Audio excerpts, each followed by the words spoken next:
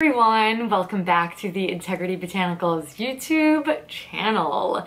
Today I'm going to be discussing a new product release from Rituel de Fille, our favorite, and that is going to be the Color Nectar Pigment Balms. I mean, that name alone is just gorgeous. I'm of course sporting it on my face today. We'll get into all of the details, but they look a little something like this. So if you're familiar with Rituel de Fille in general, all of their compacts are these kind of like black discs that are really beautiful, say the name on the front and the shade name on the back as well. For size comparison, these are quite a bit smaller than the cream pigments that already exist in the line, but product-wise they're fairly similar. So you get 3.2 grams worth of product in the Color Nectar Pigment Balms, and you get 3.8 grams worth of product in the Inner Glow Cream Pigments. So these are 24 bucks each, and essentially they are these perfectly translucent yet stunningly vibrant jelly textured creams that can be used anywhere on the face. So that goes for eyes, cheeks, lips, the whole bit. Get creative. The imagery that they have for the promotions for this item, they did some really out there gorgeous makeup, as they always do. I did a little bit more pared down today, so I am wearing it on my cheeks. I'm wearing one of the shades here on my lips as well, and I am also wearing the shade I'm wearing on my cheeks in my crease and underneath my eyes as well, but we will get there. So in comparison to the color cream pigments, or the cream pigments, the Inner Glow cream pigments, these are a lot more gelatinous in texture. So they get really immediately emollient. They look really, really dark in the pan, but then when you swatch them, you'll see that there is that really beautiful jelly-like texture that they're describing. And this is so great because they do deposit quite a bit of pigment, but they blend out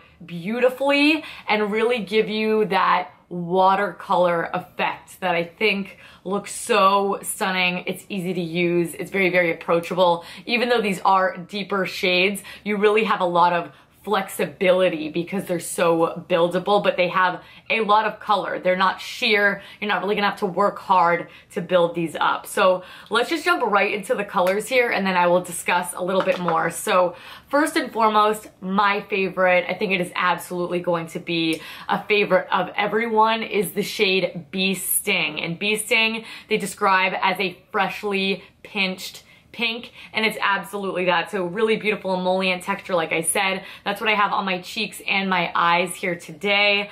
Blends so beautifully, and though that they have a more emollient finish, they still have a really nice dry down to them that is not quite as matte as the cream pigments, but definitely mattifies, especially when it's blended out. But you can see on my cheeks today, I'm not wearing a highlight, and it is still giving me a glow, but it's not sticky or tacky, which I sort of feared when I first touched these products. They feel like the RMS lip shines, or really any of the RMS potted products, but the dry down of them is a lot thinner, and I feel like just more user friendly and better for all skin types, which I really enjoy. So this color's gorgeous. It's a really true, vibrant, warm pink that I just cannot get enough of. It blended really, really nicely on the eyes. You do need to take a little bit of time to build that color up on the eyes, however, but on the cheeks, you just go, and it's ready to go.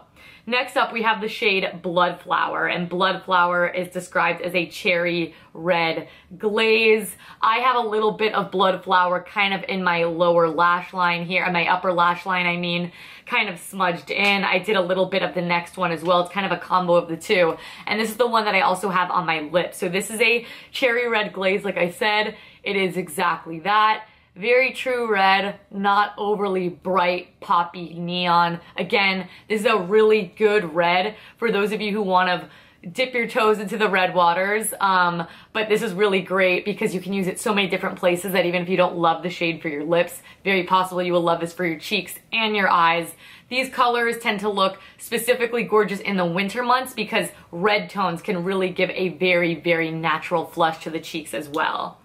The final shade that we carry is the shade Glass Wing. And this one, when you open it up, you're like, oh, she dark. But when you swatch it, it's a beautiful grape jelly shade. So it has a lot more purple to it, still a little bit red, definitely in that more burgundy family. And again, for the winter months, this is so gorgeous on a deep skin. This is beautiful. And again, I did help sort of accentuate the eyes with this product as well, which I really, really enjoy. So in conclusion, they're just very easy to use, multi-purpose products. I think they wear nicely on the skin as well. My favorite places to use them are the cheeks and the eyes. The lips, I actually like to put a little bit of a lip balm down first because they have that dry down that I told you about.